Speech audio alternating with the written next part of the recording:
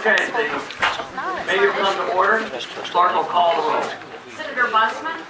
Senator Figures. Senator Marsh. Senator McClendon. Senator Pittman. Senator Ross. Senator Sanders. Senator Shellnutt. Senator Brubaker. Here. Okay, Senator Marsh, would you call our one bill on the calendar, please? SB 45, sponsored by Senator Marsh. Okay, SB 45 is before us, and Senator Marsh. Thank you, Mr. Chairman. Thank you for your patience as a constituent in my office. At this time, Mr. Chairman, based on conversations I've had with you and others, I would like to offer this substitute. Okay. We're going to dispense with the reading of the substitute.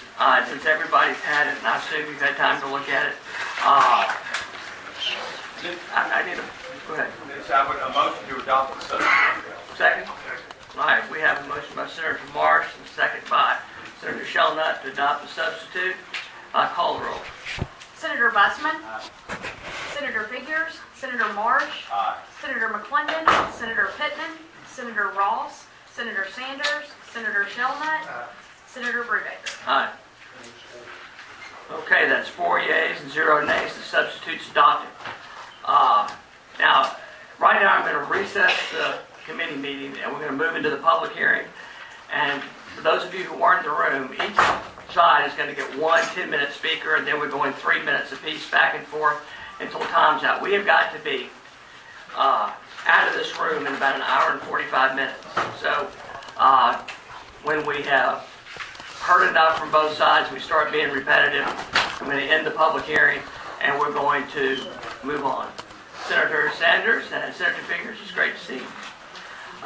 So, will you call the public hearing has begun? And one thing, when your time's up, I'm going to cut you off, and we're going to stop talking and let the next person go. So, will you call the first speaker? So, on the speaking for SB 45, we're going to start with Emily Schultz. And if you say who you represent. Sure, absolutely. My name is Emily Schultz. I'm in the Alabama Coalition for Public Charter Schools.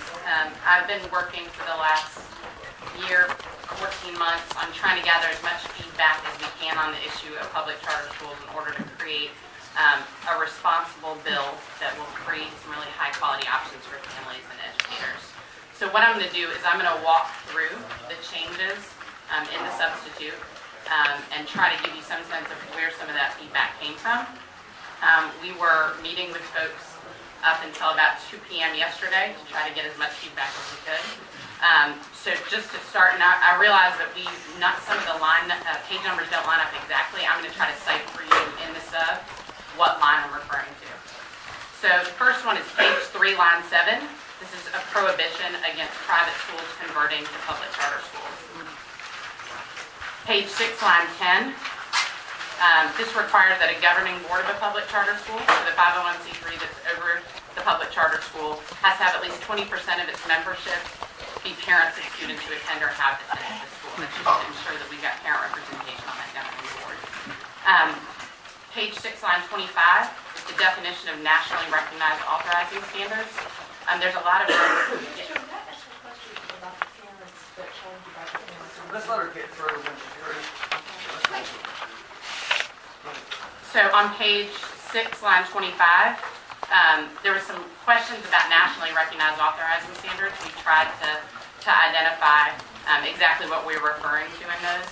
I brought an example of nationally recognized authorizing standards that's used in most places around the country, and I have several copies of this. And we included on page 7, line 15, no member of the governing board may have a financial relationship with the education service provider or the authorizer. There was some concern around transparency, so we wanted to really call that out, that we want these to be really locally driven, parents and community members. On page 8, line 5, we deleted virtual education from the definition of public charter school as one of the themes that's called out as a possibility. On page 10, line 20, notwithstanding that was a recommendation that we just be clarified that while public charter schools may have themes, They are open enrollment. They must take anybody that wants to attend. Page 11, line 2. This just allows that if a student transfers from a public charter school back to a traditional district school, nothing in this act should prevent that district school from administering placement tests to figure out where that student is. Page 11, line 15. That just requires public charter schools to use the same student information system that our State Department of Education uses. And that's so that they can talk to each other and we can see all the information about students as they transfer between a public charter school and a traditional school. Page 13, line 4. We deleted the provision that allowed if the cap was not reached in a year, the remaining spots would roll over to the following year. We have taken that out, so there will be a cap of 10 public charter schools a year for 5 years. On page 15, line 22, we wanted to clarify that any commission member can be removed if they don't perform the duties of the appointment. On page 16, line 5, we wanted to clarify what a quorum meant and that you have to have a majority of the commission members in order to make a decision.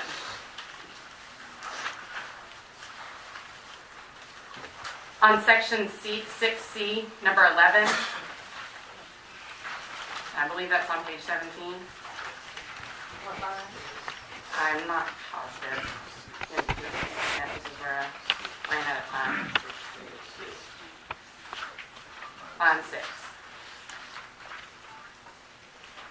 This was a recommendation from the State Department of Education that the state superintendent was involved in any decisions that the commission used staff of the department.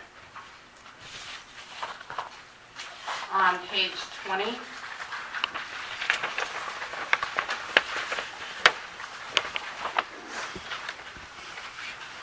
we deleted in fulfillment of expectation, spirit, and intent of this act. We just felt like that language was a little fuzzy. I wanted to narrow in a little bit. That is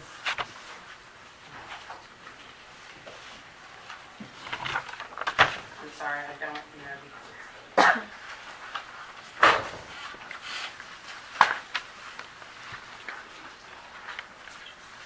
If you give me 2 minutes while the next speaker is speaking, Senator, for your amendments for the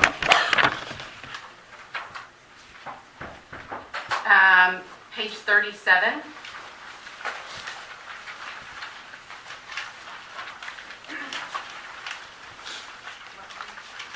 We received a lot of feedback that was concerned about districts that were under federal desegregation orders. So we incorporated some language to require authorizers at both the local and state level to consider fully the impact that a charter school would have on a district's progress towards unitary status.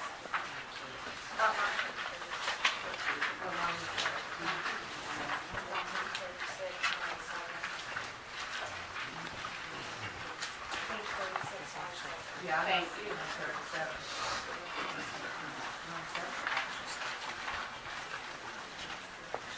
36, line 7. Thank you. Yes, my fault. So that's, excuse me, that's what those next 3 changes are, all around the desegregation order.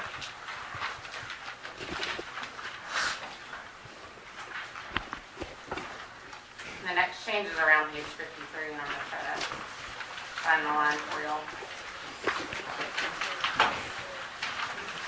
52.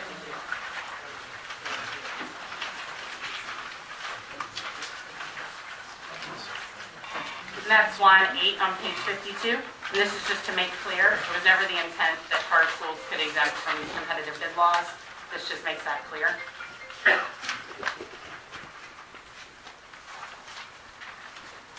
On page 54,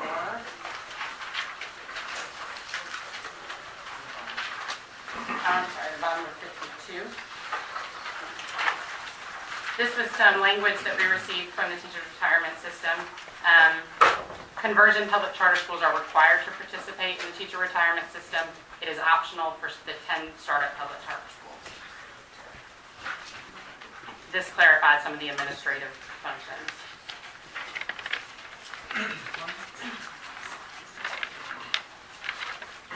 So on page 54, line 3,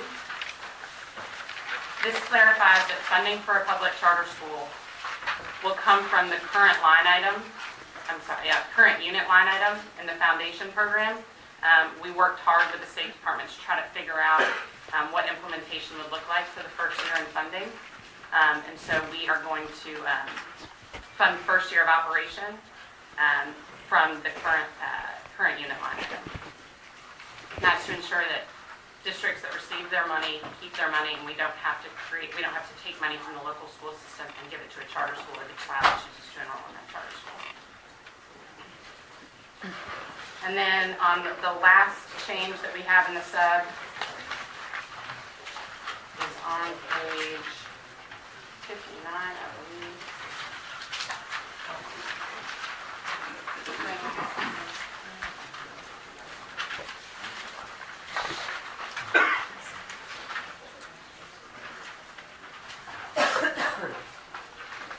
We'll get you that line, but basically it just makes sure that the audit that public charter schools go through adhere to the same standards that are required of annual audits of districts.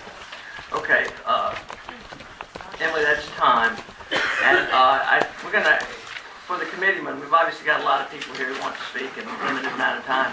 So if you would keep your questions to the speakers direct, and when we go into the committee meeting part, we'll all have our chance to give our opinions. But Senator Figures, you're first. Thank you, Mr. Chairman. My question, my first question, well, I'll just ask this one time. About the board at each charter school, it says that the parents of students as well as parents who had children there, is there any percentage breakdown of the type parents that will be on that board? Because you could very well end up with parents who had children on that board, who had children at that school, and no parents who presently have children at that school. There wasn't any talk of that breakdown. I think the intent is just to make sure that people that are invested in the school, whether their children have gone through it and graduated. But if you truly want the parents' involvement, the parents who presently have children should definitely have a certain percentage of membership on that board. So that is one thing that I would like to see. Is that it for now? And Yes, I have two questions, Thank you, Mr. Chairman. Ms. Schultz, and I will be brief. The first one is, I got some emails from the Superintendent's Association essentially saying that when a charter school makes an application, and they say we're going to get, 200 kids from Anniston and 100 kids from this community, and it's going to be 300 kids. And so they invoice those schools. But what if they don't actually attain the 300 student enrollment? How does the money come back to the systems? Yeah, that was a really good question that was flagged for us a couple weeks ago, and that's why we worked through the current units change. Right. So that it will actually be a real-time allocation based on the students that show up. Okay, so there's no money paid on estimates. Exactly, we deleted that section. Right. And one other one, on page 48, line 13, you have, it says, except as provided, and I'm on line 13, except as provided in this act, of public charter schools shall not be subject to the state's education statutes or any state rule, local rule, regulation, policy, or procedure, and it goes on. What about the state statutes dealing, like Child Protection Act, background checks, all those are matters of policy? Absolutely. So I will find the specific section, but there is something that carves out that they cannot opt out of federal or state laws related to health or safety. Okay? So there's fire codes and these sorts of things. All right. Great. If there are no other questions right now, I would recognize Senator Figures. Being the person that pushed for stronger child protection laws since I've been in the Senate, I don't see anything wrong with that language going in this bill as well, to make sure that anyone who has unsupervised time with a child has to have a background check. I absolutely agree. Thank you. Senator Ross. Mr. Chairman, thank you, and Emily, thank you for going over those changes. And of course, let me thank the Pro Tem and his staff for the willingness to at least be able to dialogue to go through some of these changes. However, I'd just like you to explain, because one point that we had was that point of local control. We've talked about this commission, which is something that gives me pause. And as the changes have gone to do something that we think is palatable in some areas, the local control piece is one that is a major issue. We've tried to talk about ways that we get there.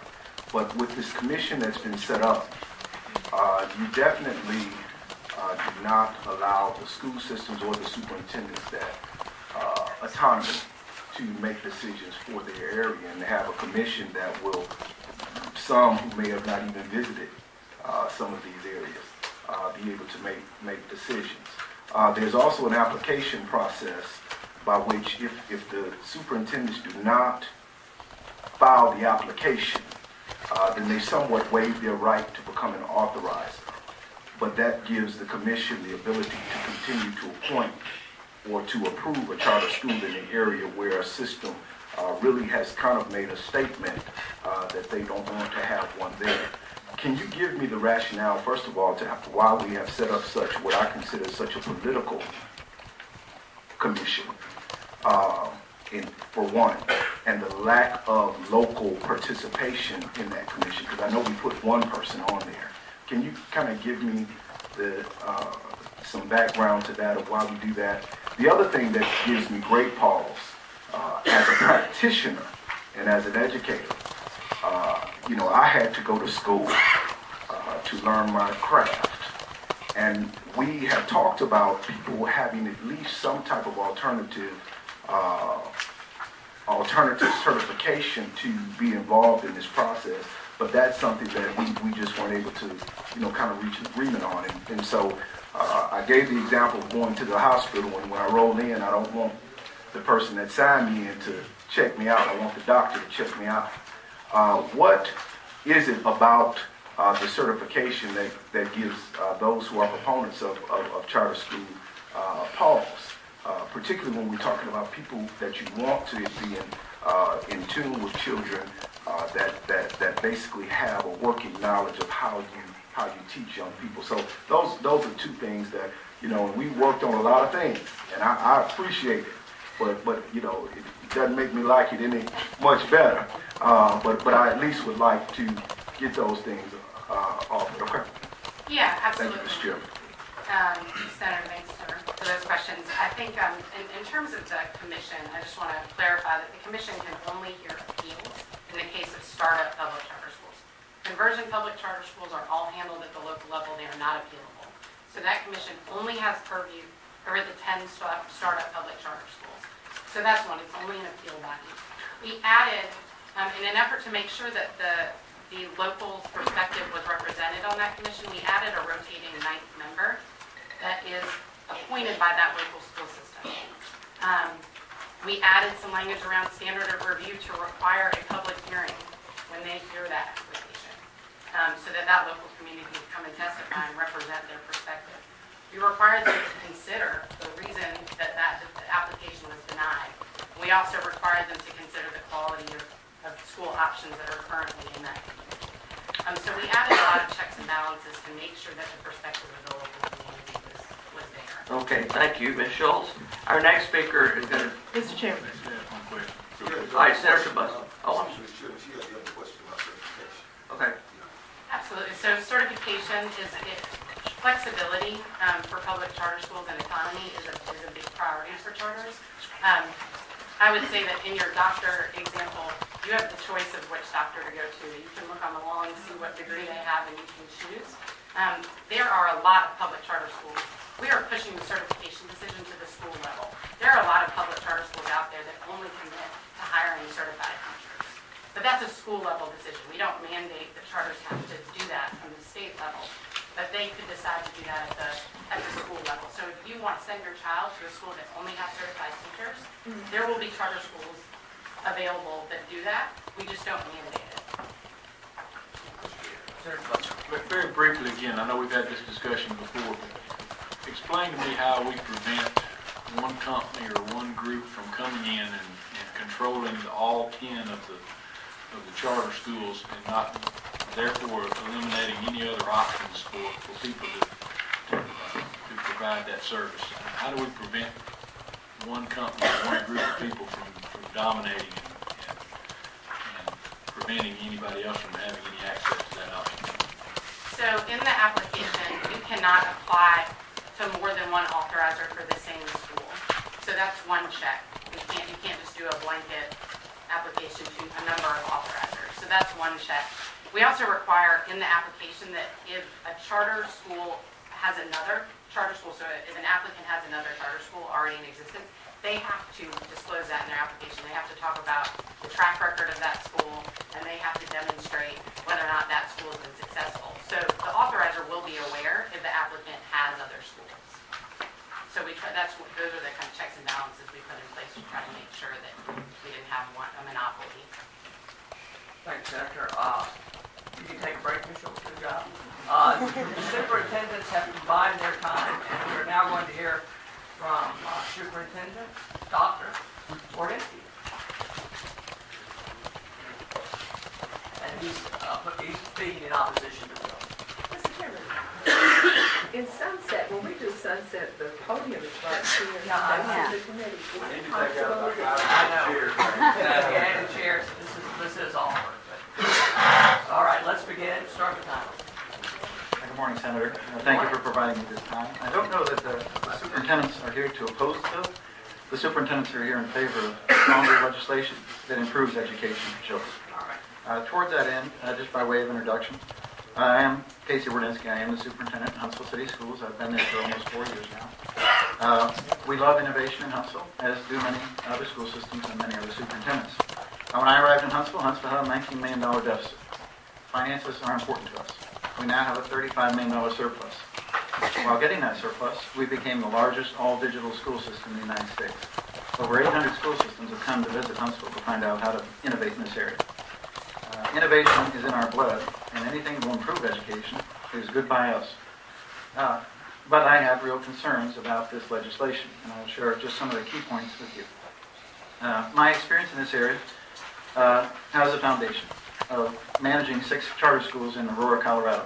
There I was the chief financial officer for a 36,000 student public school system that had over 50 traditional schools and 6 charters.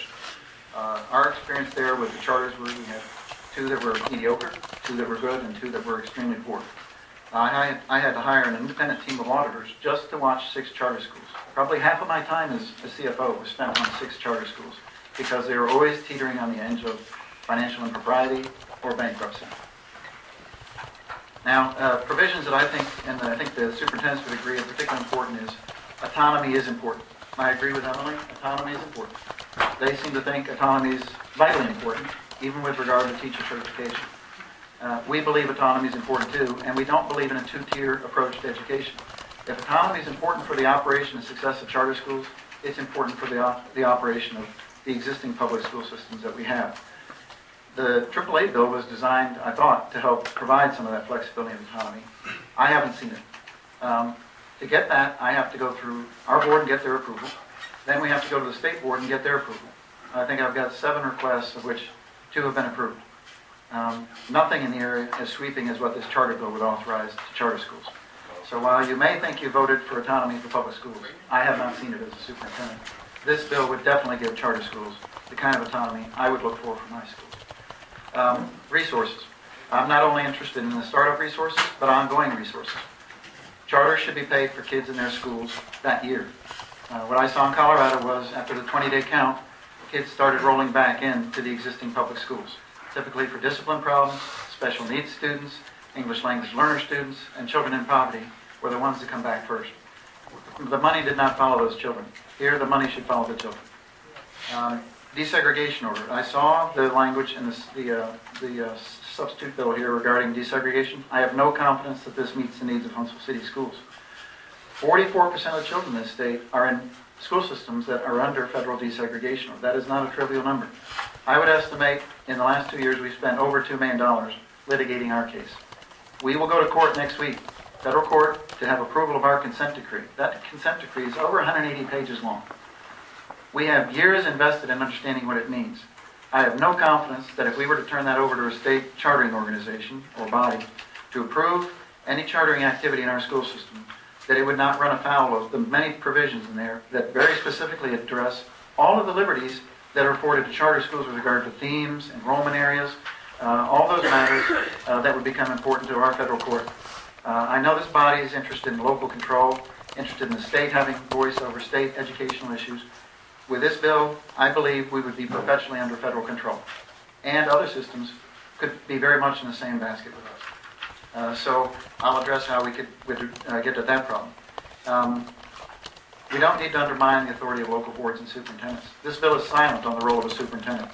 Now, who in the district is going to be of a power and resource level to analyze a charter application, a charter contract? Certainly not the Board of Education. It's the superintendent and his staff. So where is the role for the superintendent here to do the legwork and understand what these charter bills and charter authorizing documents would mean for a school system? Finally, you've addressed the virtual school question, but I think the structure is very important. From my experience in Colorado, it is not unusual to have a child enrolled in a school to get credit for that board member, and then that child leaves that school and goes to a different school and enrolls in that school. So moving kids around to get credit for a person to be on the board, or the person had a kid in the school for 10 minutes and they're now perpetually able to be on the board, that's bothersome to me because this is an area that's all about the money. Money governs this because it's a contract about change of hands of financial resources. So we have to be very careful that we don't invite principal-agent problems, malfeasance, conflicts of interest, and that boards couldn't simply outsource to education management organizations from out of state to run all the charter schools in the state, and all of these different boards could do that. This is an area that invites political influence. In one board election in LA Unified, LA has 15% of their kids in charter schools. $700,000 of out-of-state money came into the election of one board member in LA. That tells you how important the money is.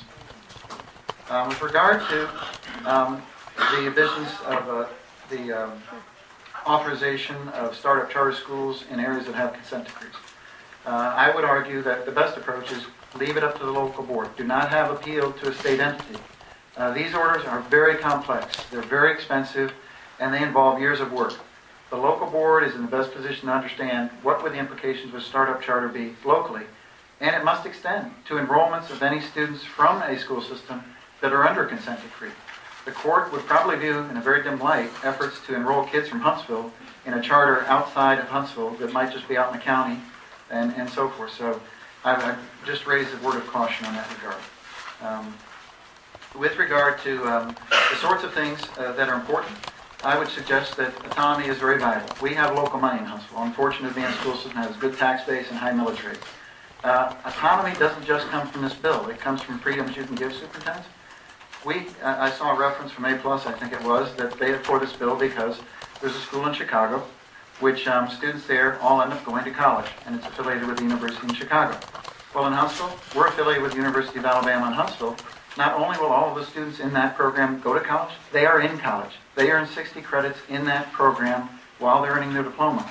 You don't have to have a charter bill to move the authorities and the autonomies out of the realm of the local control to get that kind of freedom. We also have a school called Pinnacle School that provides alternative education and credit recovery for our students. It works year-round. It does things we cannot do in the old way of school system operations. We're able to do that because we have local money. Money is a powerful tool to provide autonomy and freedom for charters. It can also be a powerful tool for school systems. I'd urge you to consider offering the same sorts of autonomy to superintendents and local boards. Thank you, sir. Thank you, Dr. We really got a lot of people who want to talk, so let's keep the applause to a minimum. Senator, if you would stay there, Senator Sanders.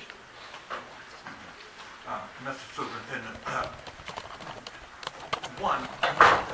do you think it's really important to have community support to have excellent schools And if that's true, what will happen when you have, right, under this proposal, you will end up with 3 school systems essentially, one way or another. You'll end up with the private schools, the public schools, and the private school within the public school. What will that do to community support, in your opinion? Well, Senator, thank you. I believe local support for education is vital. 88% of the students in Huntsville do attend a public school. We have broad local support. We have high millage rates that demonstrate that. What I see, though, is that this would take local control and move it a bit to the state level through the authorizing. It would invite perhaps out-of-state money to come in my local board elections. If my board was not favorably disposed to a startup charter or a conversion charter, we could well see out-of-state money come into local board elections, such as LA saw. That raises concern about local support. And of course, it's the superintendent and the school board that goes out and raises local support for those taxes that pay for schools and the resources that ultimately would be transferred to charters through the 10 mil transfer, the 10 mills.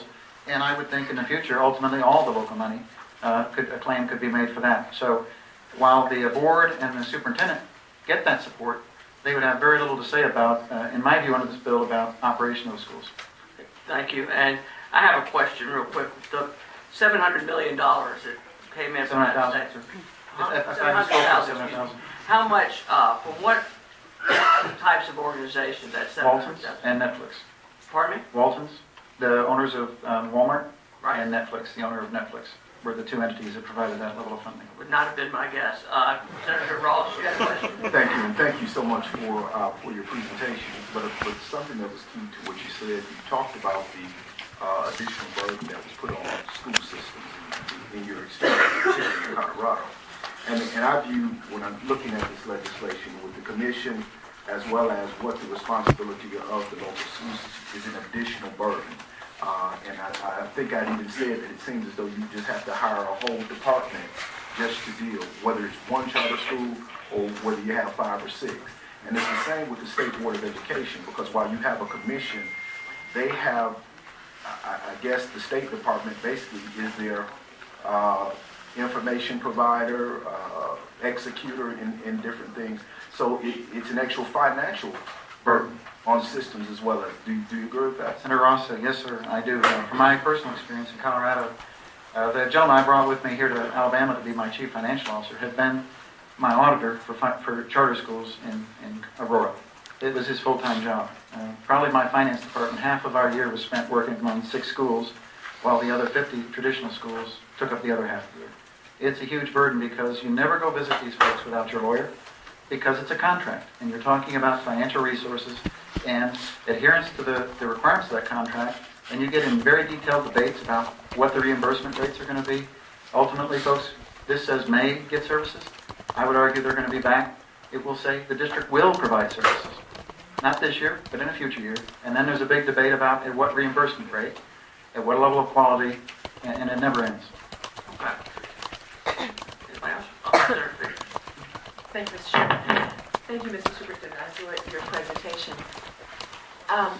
My concern is children going into the charter schools, and since the charter school board doesn't have to make sure that the teachers or administrators are certified to teach or whatever, that we're putting our children at risk when they're being sold a story that because you go to a charter school, everything's going to be better, you're going to be or become a high achiever or a higher achiever. My concern is when that charter school is found not to be doing what it's supposed to be doing, and it gets its license or whatever the entity is called, the contract is revoked. What happens to those children who have been there under that scenario? Yes, thank you. That's an important question. I had 2 charter schools that I put on a weekly allowance. They were supposed to be paid semi-annually. This bill would provide that the state pays them annually. So I would have no say-so as superintendent in their payments. In Colorado, I had to use week-to-week payment to bring discipline to the system to ensure that they were financially solvent and they were adhering to the requirements of their contract. We came very close to closing too, but it was a huge burden on the school system if we closed them. So we almost had to keep them running because they had a non-aligned curriculum. When they came back to the public schools, we weren't sure how to reintegrate them into the public system. We weren't sure how to get the students to a diploma. We have a 24-credit diploma. Their diplomas did not align, so the children would have suffered. And of course, we knew if we didn't reauthorize, the state commission likely would. They never turned down a charter, and they never revoked a charter. So you'd go through the political pain of revoking a charter at the local level, get the ire of the local board and the parents up, and then you'd be overturned at the state level. So the intent was to be human and say, let's just limp along and keep this thing running. Okay, thank you, Thank you, sir. Dr. Wardinski. The next 3 minutes this time will be Billy Canary with the Business Council. Welcome, Mr. Canary. 3 minutes. Thank you, Mr. Chairman, members of the committee. 3 words. We're focused on choice, student, and opportunity. Good morning. My name is William Canary. I serve as president and CEO of the Business Council of Alabama. We at the BCA are dedicated to doing our part to improve public education because that is where we get the current generation of our employees and leaders. BCA represents over 750,000 working Alabamians, and as such, we are one of the largest consumers of this product called education. And we want to see it improve and greater opportunity. In that vein, we support this legislation creating public charter schools in Alabama. The journey started, I thought about this morning, over 3,000 days ago in this room, and now we're here. And I thank all of you for this opportunity. The BCA's 2015 legislative agenda includes support for education and workforce development. We pledge to work actively to fully implement recommendations and conclusions of the Business and Education Alliance of Alabama's 2014 report that calls for pursuing the goal of obtaining a 90% high school quality and quantity graduation rate by the year 2020. Our agenda also includes support for fully implementing the Alabama Board of Education's plan in 2020 and that of Dr. Weiss, and support for sustaining appropriate funding for proven educational initiatives. We support dual enrollment and career tech training. We believe that public charter schools will be another tool to use as we strive for education excellence that we will prepare our children for fulfilling their future. Like publicly funded magnet schools that draw students from within district, charter schools can be an attractive alternative to parents of children who, due to geography, are locked into a situation where they cannot fulfill their full potential. Andy Andrews is a very inspirational person in my life. He wrote in his best-selling novel, The Noticer, a life filled with opportunities and encouragement finds more and more opportunities and encouragement, and success becomes inevitable. Thank you so much for this opportunity. Thank you, Mr. Canary. Next speaker is... Wait, go ahead and read on it. I can't read your writing. Mary Ann Hayward from the American Federation of Teachers. Thank you. All right.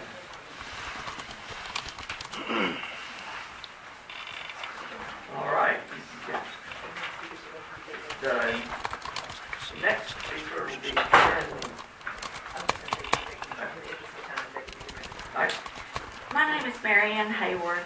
I'm president of the Jefferson County American Federation of Teachers. I represent over 200 teachers and support workers in 12 school districts who serve 103,000 students. At no time has anyone come to me and said, we need charter schools. What I hear in public is, why doesn't the state fully fund education? We are tired of having to sell wrapping paper and bake sales so schools can buy toilet paper. I also hear, why does my middle school student have to be in a class of 35 students? And Senator, I think you got a little bit of a taste of that this morning when you were trying to call this group to order. And I think that taking money out of public schools will increase the class size, which makes it more difficult. If this committee and the legislature is interested in true education reform, we don't need out-of-state corporations coming into Alabama whose only interest is making money at the expense of our children. Thank you. Thank you very much. We have Sharon Lee, she's a Birmingham parent. Ms. Lee. And the next speaker will be, Senator Smitherman will be next. okay, after Ms. Lee, you're up, Senator.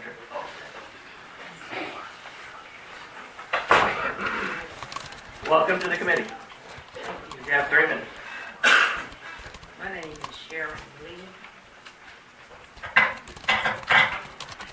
I reside at 1317 East High Street in Birmingham. I'm a mother of 5 children, 3 of which was educated in the public school system of Birmingham. I want to tell you about my son Douglas. My son Douglas was diagnosed with ADHD. And because of our zip code, we weren't able to move him away from the school that he was zoned for. And that brought about a lot of problems because the faculty and staff decided that they would rather have him put on Ritalin as opposed to trying to educate our son. Now this brought about all kinds of problems because he has low self-esteem. He started to withdraw from family. He withdrew from friends because it just got so bad.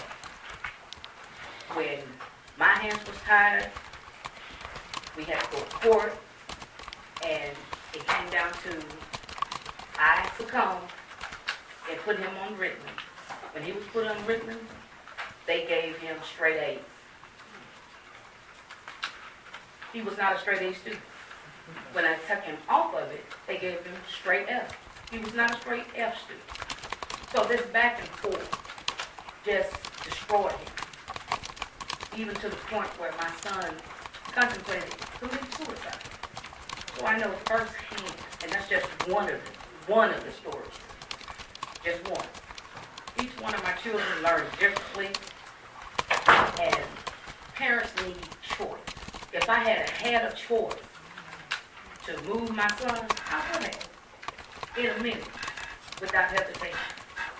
But when your hands are tied, your hands are tied. We need options. We need options. And private school was not an option because I couldn't afford it. I couldn't afford it. So my zip code shouldn't determine the level of education that our child or our children should get. I came here today to ask to please pass the charter school legislation. Please pass that. We need an alternative because we can't continue doing the same thing and expect different results. All right.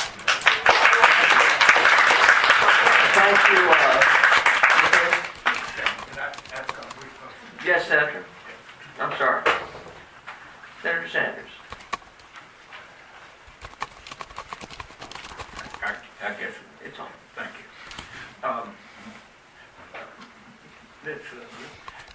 Do you think that there are perhaps plenty of other children in the school system that have the same problem? Yes. Okay. All right, let's. And second,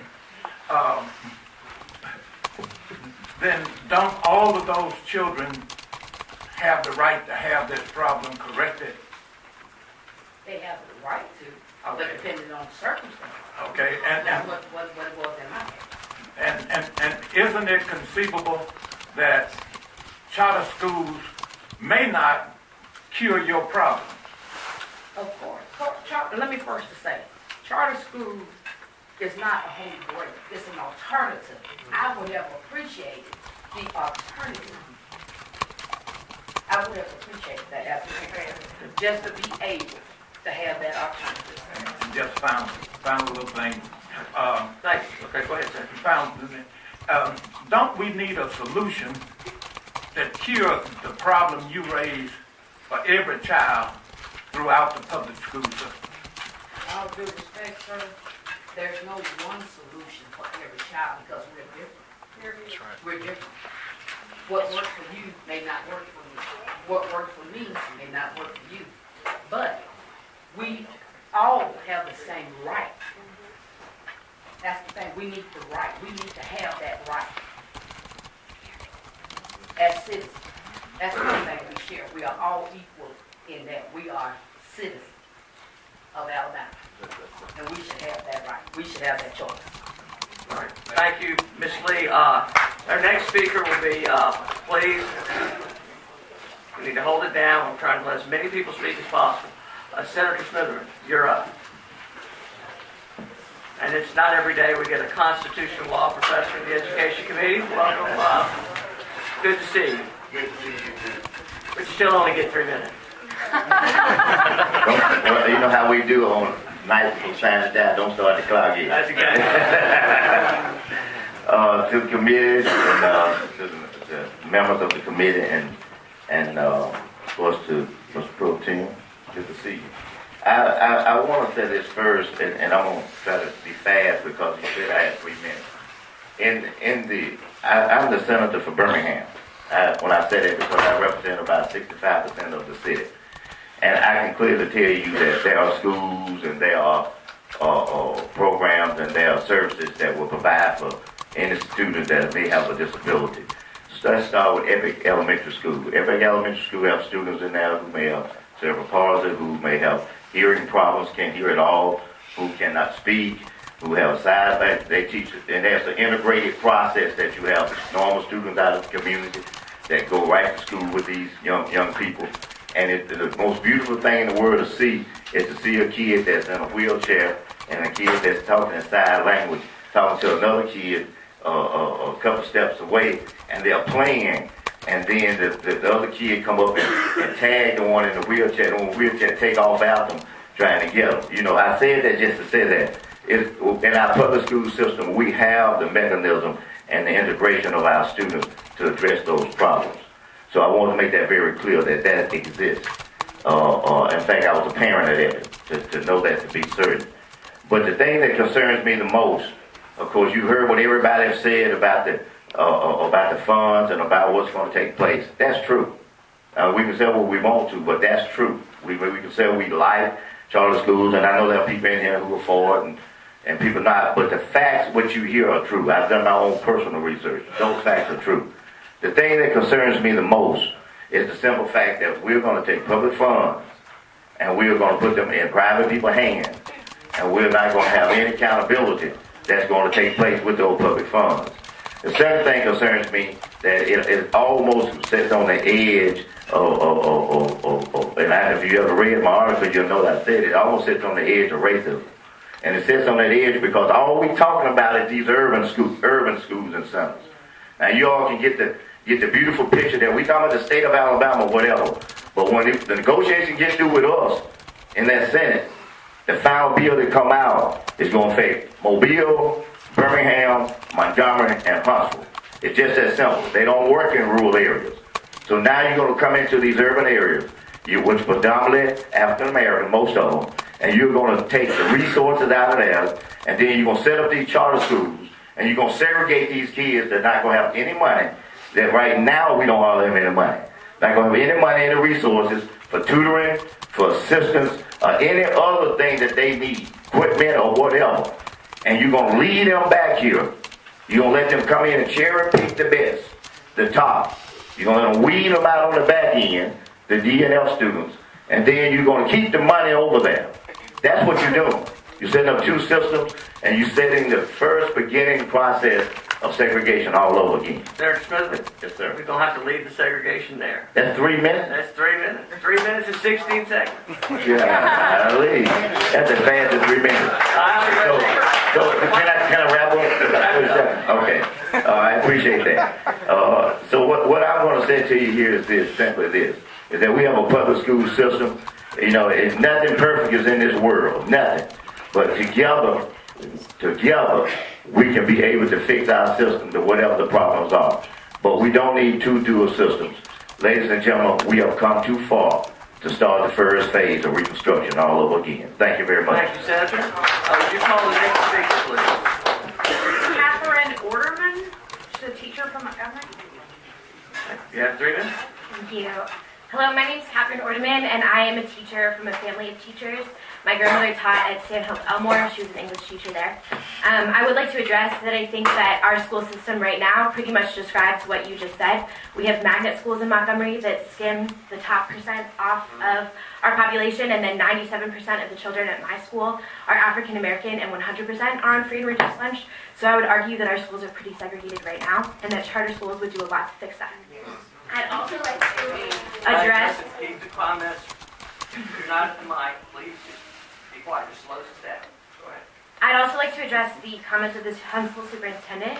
I've worked with several charter schools in New Orleans, most recently Renew Cultural Arts Academy, which is a school on the rise. Renew has actively addressed the issues of special needs and English as a second language within their walls. Their integration and one-on-one instruction of these populations is inspiring, and we would do well to follow that model, which is something we could do with charter schools that we can't currently do now. Charter schools are particularly effective for high-needs populations, such as students with special needs, English language learners, and underserved students like those I teach in Montgomery at Jefferson Davis. 97% of our students are African American, and most of the others are recent immigrants to the U.S. who do not know English.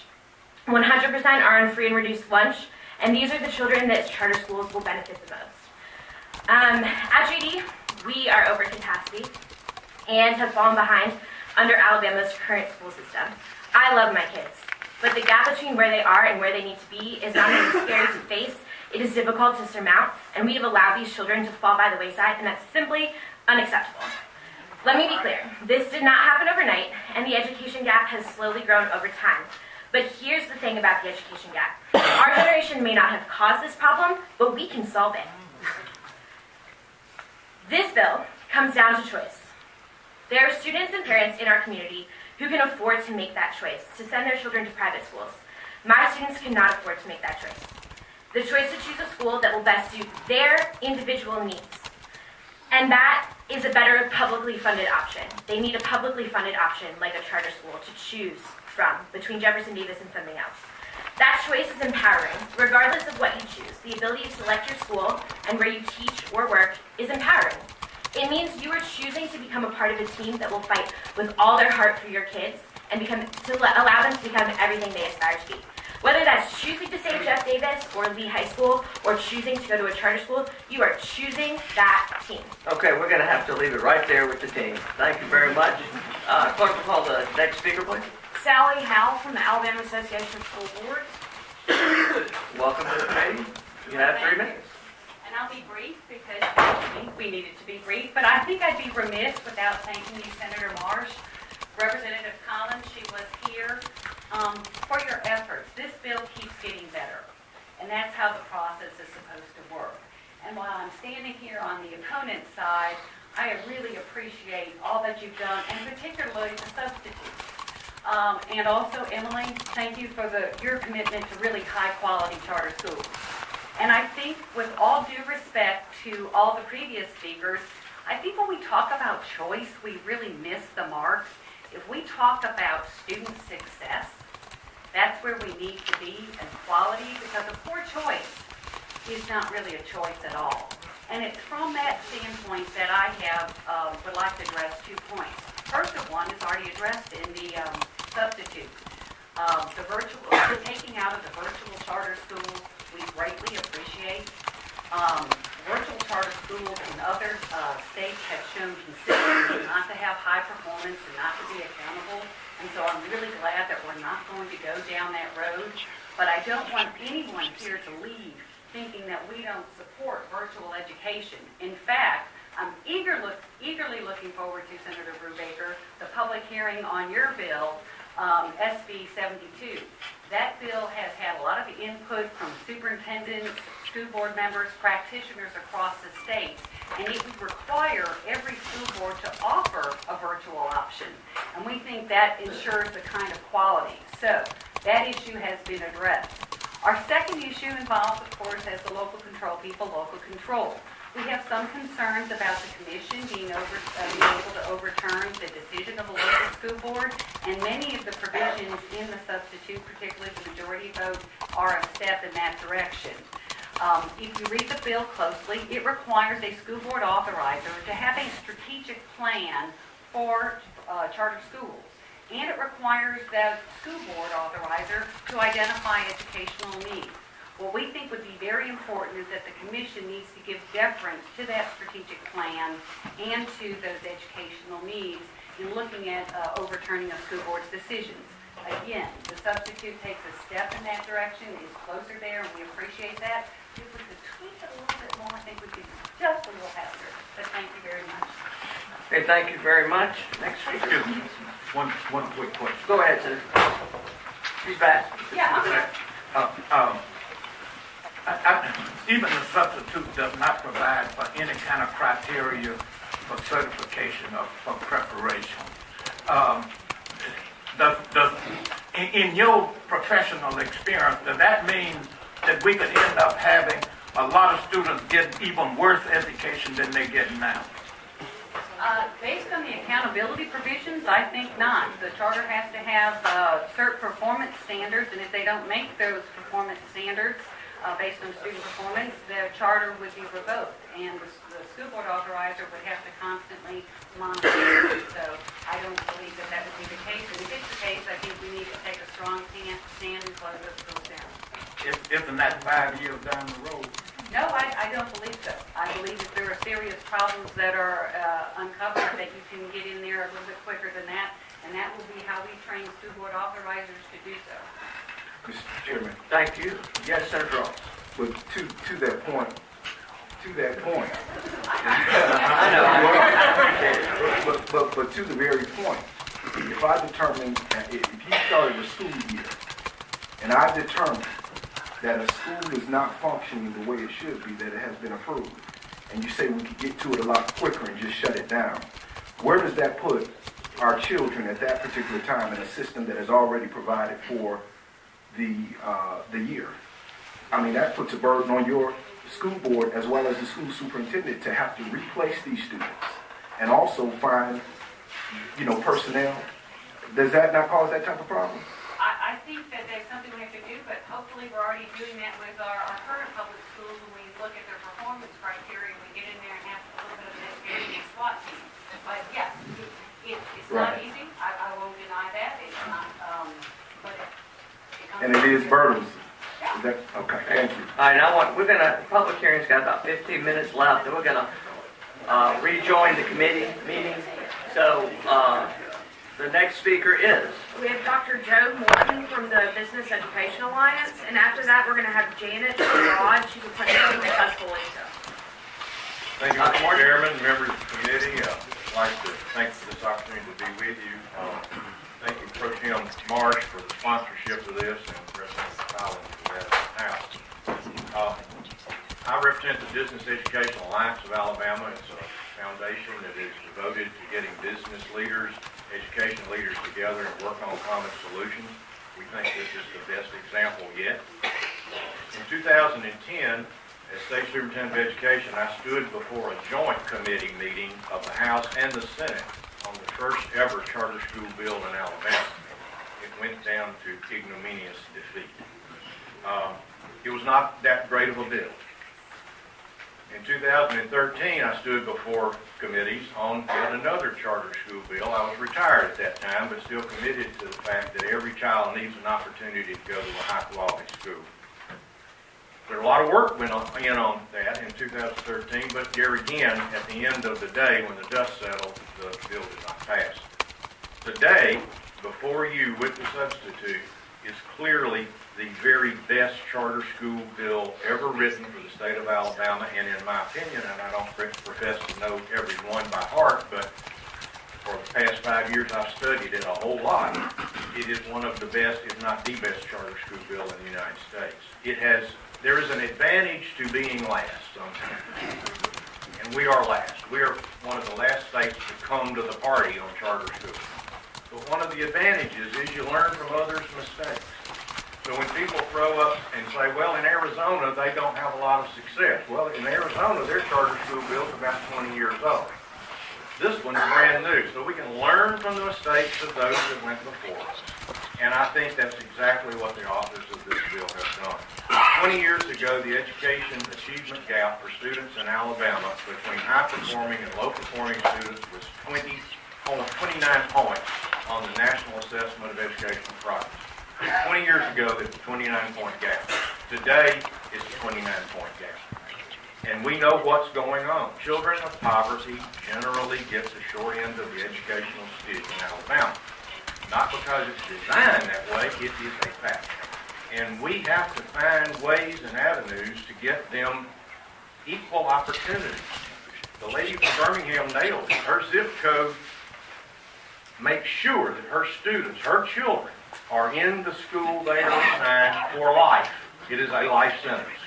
If they draw a good life sentence, they get a good education. If they draw a poor life sentence, we know the answer. It's not pretty.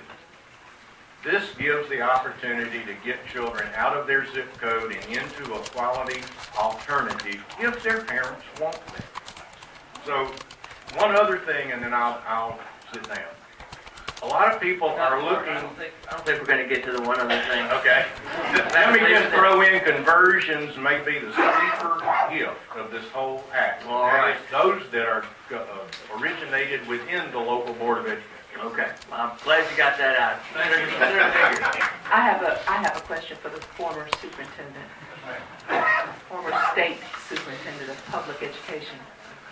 Feel like old times. Mr. Martin, no, not quite. Mr. Martin, you stated that the children in poverty in the state gets the short end of the stick. And you knew that when you were state superintendent. Can you tell us, what did you do as state superintendent to tackle that problem, or to make sure that those children received the same opportunity that every other child did, but because they were poor, they didn't? But what did you do with the power you had as superintendent to help them? I helped originate the Alabama Reading Initiative so that every child could read at grade level by the end of the 3rd grade. I helped create the Alabama Math Science Technology Initiative so that every child would have quality education in math and science throughout their public school career. I supported charter schools. I fought for within the legislative body, visited with Senator Sanders, the chairman of the Senate Finance and Taxation Committee, probably a lot more than he wanted, to pursue avenues for children at risk. We at one time had, I think the total ended up being $7 million that we gave to schools that showed increased student performance, especially for those at risk. And Dr. Horton, I'm going to cut it off there. I don't think that's directly related to the bill, so I'm trying to let as many people speak because they've come a long way. And would you call the next speaker, please? Thank you, Dr. Horton. As a committee member, Senator, with all due respect, I thought that we could ask the presenters any question we wanted to. And in my view, it has a lot to do with the bill. It has a lot to do with him coming before this committee, using his influence to influence us. Okay. So that's why everybody got I asked the question. Thank you, Senator. Who's next? And thank you, Janet Mr. Moore. Schrod, principal from Tuscaloosa.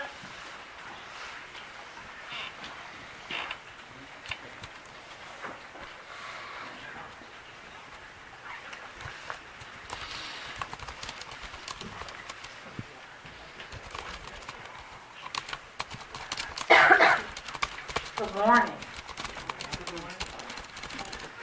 I just have a couple of things that I would like to say. First of all, I am the former principal of Martin Luther King Jr. Elementary School for Tuscaloosa City Schools. And I'm also the former principal of Greensboro East Elementary School for the Hale County School District.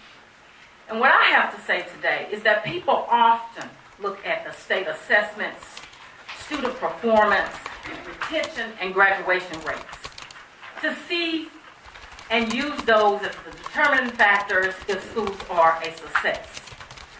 But through my 11 years of serving as a building administrator, there are factors that contribute to successful schools. They include, but are not limited to, number one, quality leadership, high expectations of principal, teachers, and students, ongoing analysis of data, clear vision, goals, and mission, safety and security for all, data-driven instruction, increased instructional time, clear focus on academic achievements. Successful schools also have other factors such as personal growth of the principal, personal growth of teachers, and most of all, personal growth of our students and their creativity and creating and helping them with creating a positive image of themselves. Last but not least, the school culture is and has to be warm, inviting, have a family atmosphere where all are felt loved, valued, and challenged. You see, I've had the distinct pleasure of working in 2 low-performing schools. The first school was on the verge of being taken over by the State Department of Education. However, within 1 year, we went from not making AYP to receiving over $18,000 from the state for continuous school improvement. In the last school where I was principal, Dr. Tommy Bice made this statement that Martin Luther King Jr. Elementary School should be the model school for school improvement. You see, it doesn't matter what we do, because in the end, if we do not have quality leaders, our children will still not get what they need. What we need is innovative change agents in all of our schools so that we can make sure that we are preparing students for the future. Thank you. Thank you. Thank you very much. And our next speaker is Kristen McAdory. And we're going to hear Kristen McAdory and one other. And After then that, we're going to have Anita Gibson. Anita Gibson, and that will wrap us up because we'll be out of time. All right. Miss McAdory, where are you? Okay, here we go.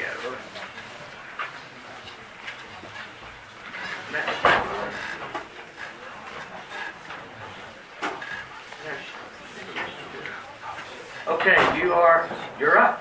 Good morning. My name is Kristen McAdory, and I am a public school teacher in Bessemer, Alabama, where also our students, at my school, we have a 100% free and reduced lunch. We're 99% African American. My elementary school feeds into a high school that has a 36% graduation rate. As a public educator, when you put your hard work in elementary school, you see a 36% graduation rate. You know that there's a problem that needs to get addressed. I'm here in support of charter schools for a few reasons. One of the reasons being it gives you flexibility in curriculum.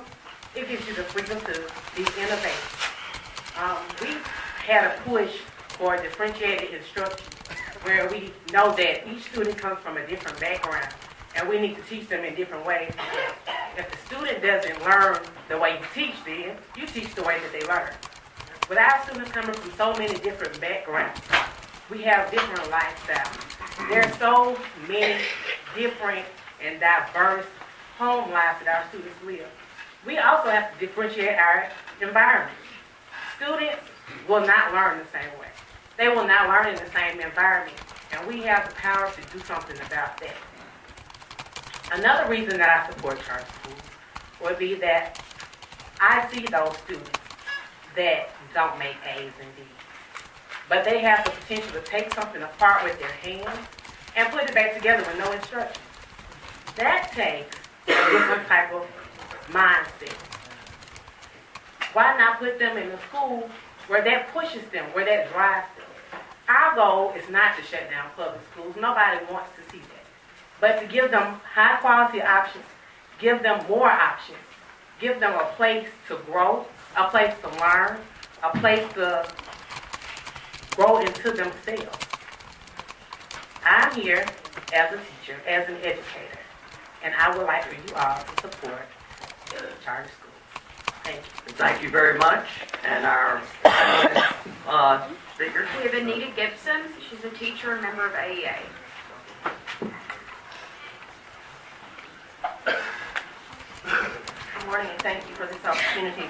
My name is Anita Gibson, and I'm a teacher from DeKalb County.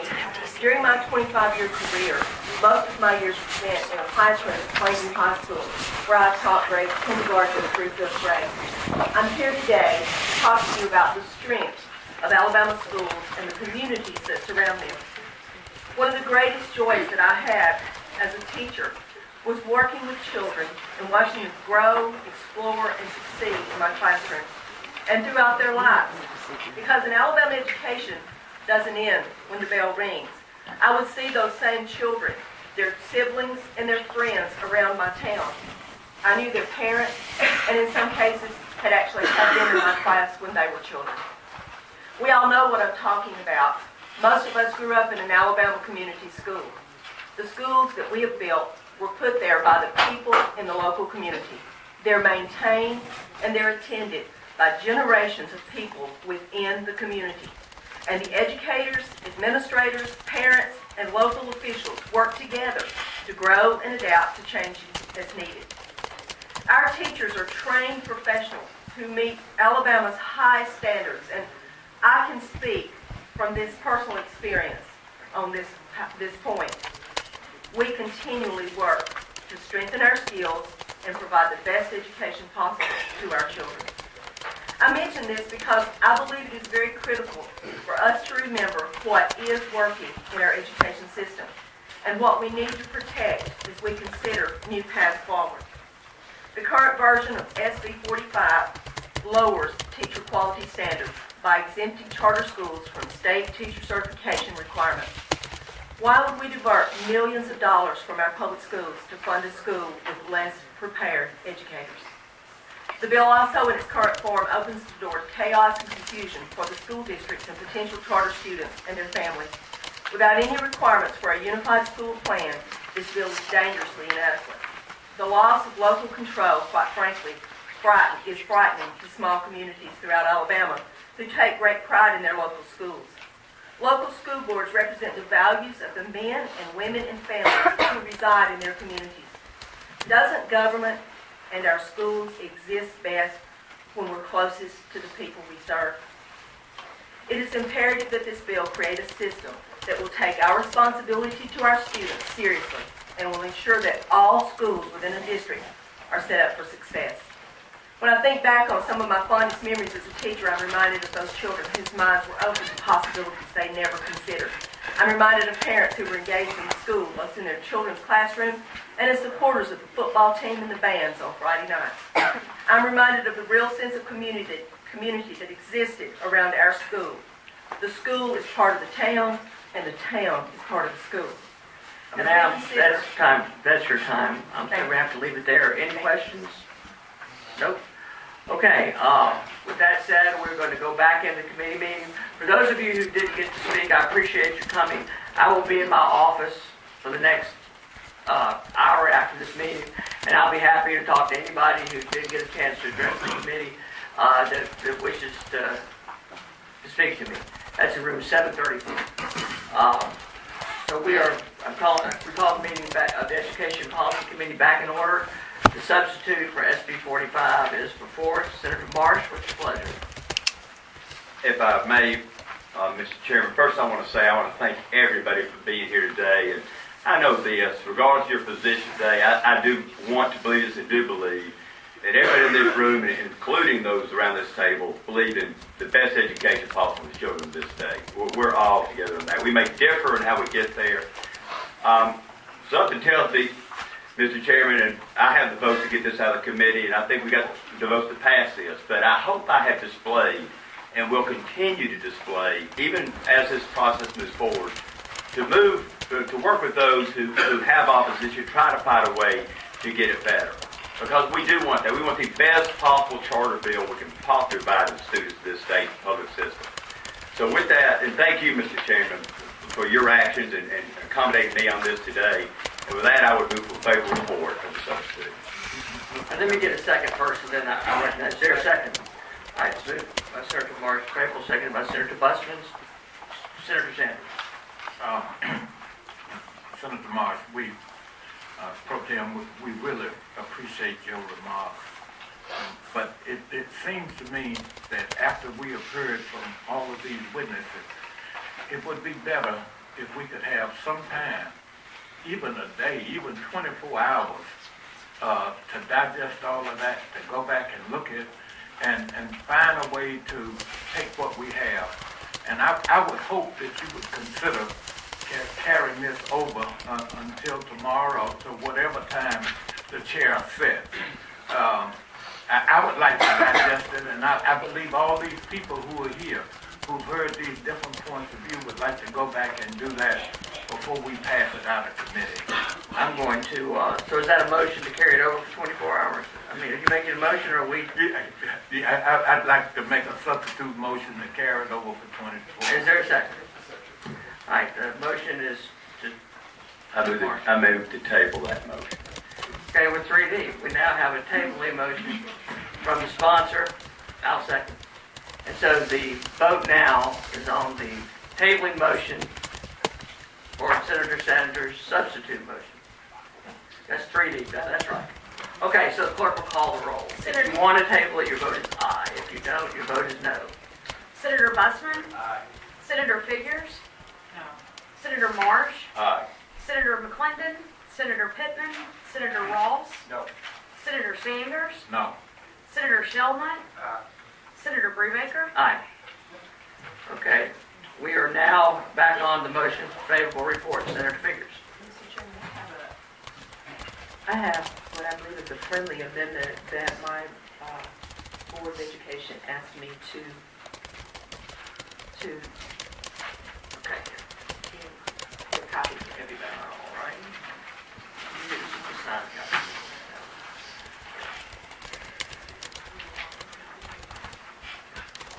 If the clerk would read the amendment, then we'll let Senator Figures explain it.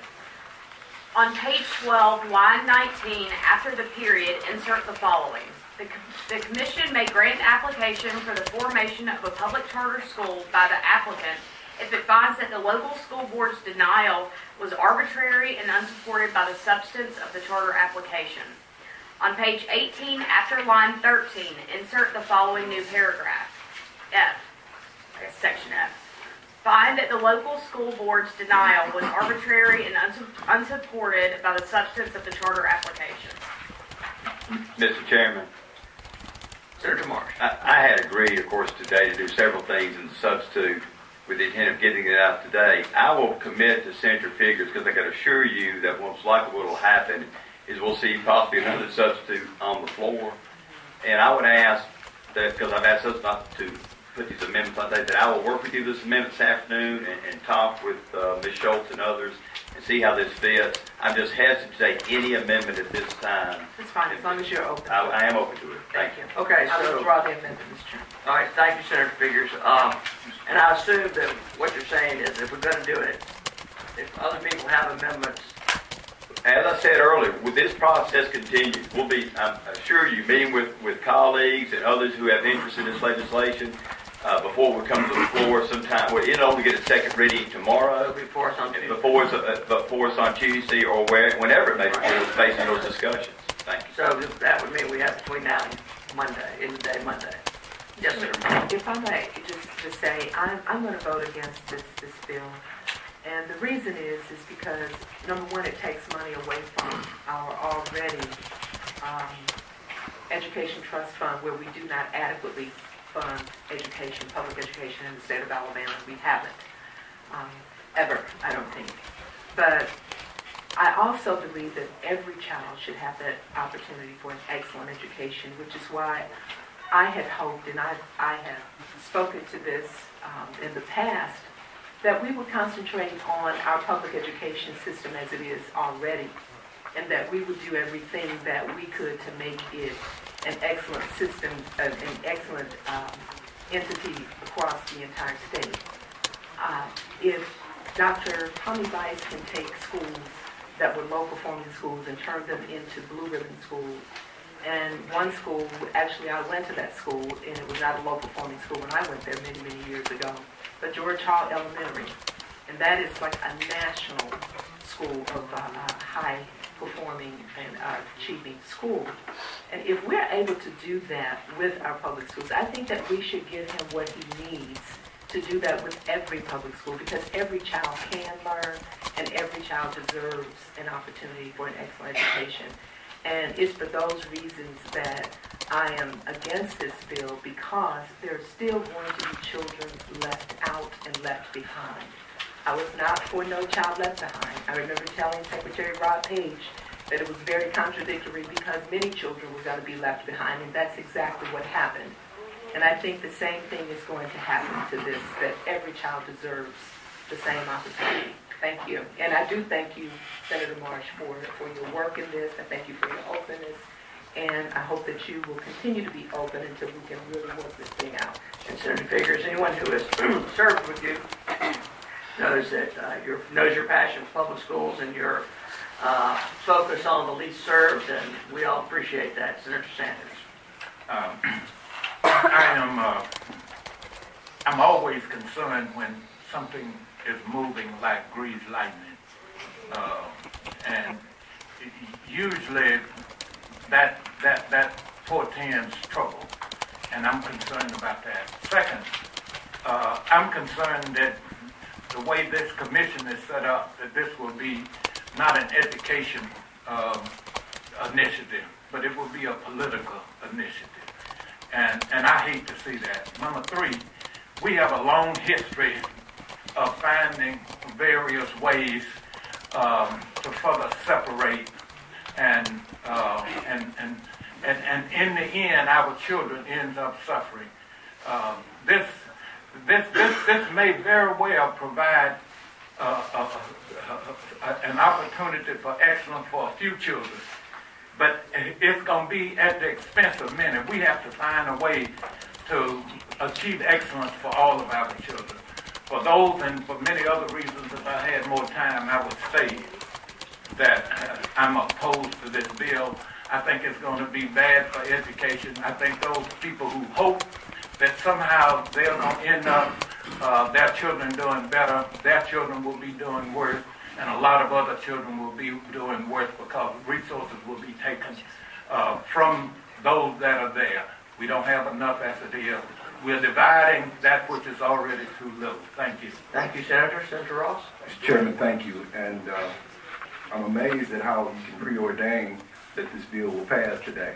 But in all due respect, Mr. Chairman, I want to say that I appreciate your willingness to work on this issue. It's a very important issue, but I liken it to wanting the charter schools wanting all the privileges of public funding, but none of the accountability that comes with it, from certification to ensuring that those who are in the classrooms with our students are prepared to deal with them. I understand what it is, giving curriculum breadth and the flexibility necessary for students to achieve. Being a classroom teacher, being an administrator on all levels, I understand what it is to give opportunity and choice to young people. If this were a bill that was going to ensure that the child that leaves my school every day was going to get a hot meal at home, if this was a bill that was going to ensure that the child that leaves my school every day would have somebody there to watch them and be with them and help them do their homework, if this bill was going to ensure that they would have the clothes necessary to put on their backs when they come through my building, then I may have a different take on that. But it's not. What it's doing is taking very limited funding from the schools that we already have. And for that reason, I am adamantly against this charter school idea. I heard the young lady say that it gives them choice. She's a school teacher. But I was a magnet school principal who taught in a traditional school. And I said time and time that the students that I had at the magnet school, if I took the expectation and took those teachers to that school, those students that I taught in traditional schools probably would outperform the students that were in the magnet school. So it's really the expectation and the groundwork that's laid by leadership in the school that makes the difference. Because if we're not undergirding those problems that these students face on a daily basis, then we're really not doing anything to solve the problem. Yes, you say it's giving school choice, but really it's propelling them further into a situation that we won't be able to gain control of. But having said that, even with the accountability bill that was passed and I had problems with, we've since then talked about, we provided the flexibility to these school systems to do some innovative things. And we have those systems doing it today. And I heard talk with superintendents last night asking the question, why won't we give the flexibility and opportunity to work before we begin to infuse these things, before we begin to dilute the ability of the State Department that has been moving in a direction unlike any other, to work before we add something else to their plate and really something that they don't have control of. But having said all those things, I agree with you that those in this room are dedicated to all of our children. But if this bill passes, I assure you that it is going to be more devastating than what we've seen in public education schools throughout the state of Alabama. But again, I want to say that I appreciate working with you. I appreciate you listening, and it seems as though you're going to listen even more. And with that, Mr. Chairman, I thank you for the opportunity to speak. Thank you, Senator. And now the vote is on whether or not to give SB 45 a favorable report. Clerk, call the roll. Senator Bussman? Aye. Senator Figures? No. Senator Marsh? Aye. Senator McClendon? Senator Pittman? Senator Ross? No. Senator Sanders? No. Senator Shellnut? Aye. Senator Brubaker? Aye. Okay, so SB 45 receives a favorable report. This meeting is adjourned. And for anyone who didn't get to speak, I'm chairman of the committee.